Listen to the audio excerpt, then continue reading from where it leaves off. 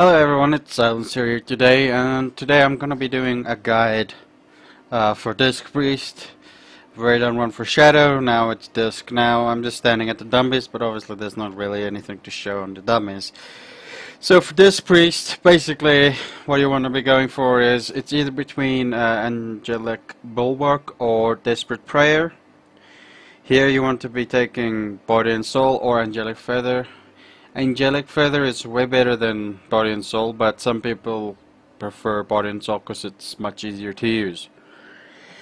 As for mana regen, is the 45 talents. I've gone with Solace. If you can keep it, if you use it off cooldown, you get nice mana regen. If not, then I think Bender will be better for you. Surge of Light is very rarely good.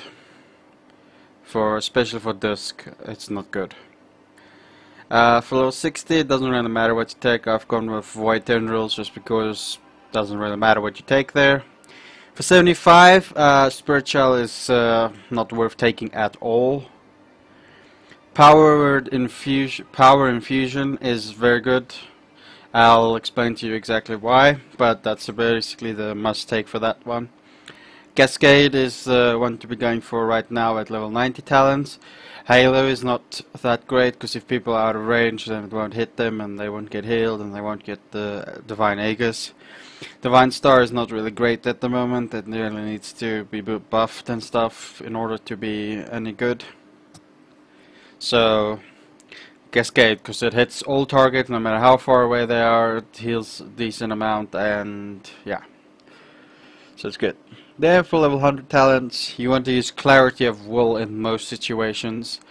Word of Mending can be good in other situations, but Clarity of Will, most of the fights are good for it, I've noticed. Saving Grace is just terrible, he doesn't want that at all.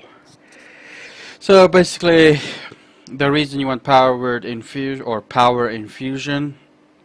is because you're going to want to use this during the fight to cast Clarity of Will on one of your tanks, whoever is tanking the boss. And like at the start you can buff it, put it on him, and then during the fight, if it's like a very hard hitting fight and you need to apply it quickly, you pop Power Infusion and quickly put it on the tank.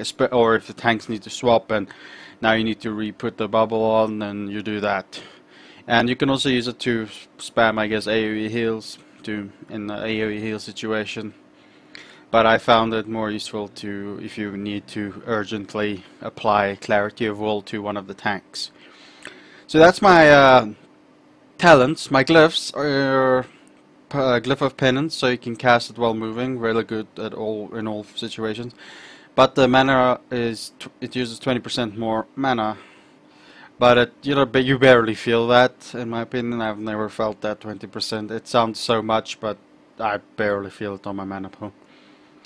Then, must-have, in my opinion, is the Glyph of Weakened Soul. Reduce the duration of Weakened Soul effect caused by Power Word Shield by 2 seconds. Now, if you remember correctly, as you leveled, you got the improved Weakened Soul, meaning it's already reduced by, I think, 2 seconds. So another 2 seconds, so that's 4 seconds in total. Or it might be more, I'm not sure how much let me just quickly show it actually. Enhanced Power Shield. Reduce the relation of Weakened Soul caused by a Power Shield by 3 seconds. So that's 5 seconds in total. Reduction of Weakened Soul effect. So you can bubble much quicker on target, which is amazing for Disc Priest. Then, because you don't want to stand, you won't always be close to the boss, you want to take Glyph of Holy Fire, which increases the range of your Holy Fire, Smite, and Power Solace by spell by 10 yards. This could obviously be replaced if you're going to be close to the boss with something else. There's not much to take, so I would not really know what else to take. I would just say use this, because looking at the gloves isn't really anything major else you want to be taking. So that's my glyphs, that's my talents. As for rotation, as you probably know by now, I hope, if you're a healer, there's not really a rotation for healers. It's mainly just fucking use what is going to be good for that situation. Although there is one thing for this preset you must always know. For an Archangel, obviously you need to get 5 stacks, which will be the best to use it on, which you need the DPS for. And only with 5 stacks and Archangel you want to be using Prayer of Mending. No, it's healing. Sorry, let me just quickly check. Fuck, I forgot. Get confused with Prayer of Mending and Healing all the time. As soon as I can find them. Oh wait, there it is. Yeah, Prayer of Healing, sorry, not Prayer of Mending. Only with 6 stacks you want to be using Prayer of Healing. Reason for this is it increases the next critical strike of your slash heal or heal by 100% and increases healing I think by 5% for each stack of Everlogism or whatever you get. That buff. What's it called? Let me just get that buff.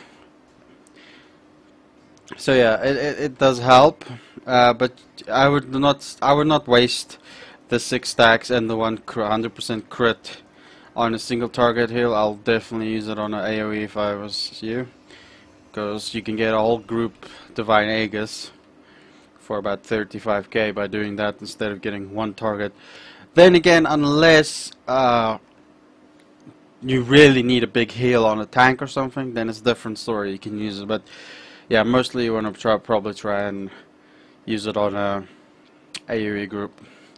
Yeah, anyway, that is the Disc Priest guide. If you have any questions, leave it in the comments below or send me a private message. Either way, I'll get to you if you have any questions. Thanks for watching.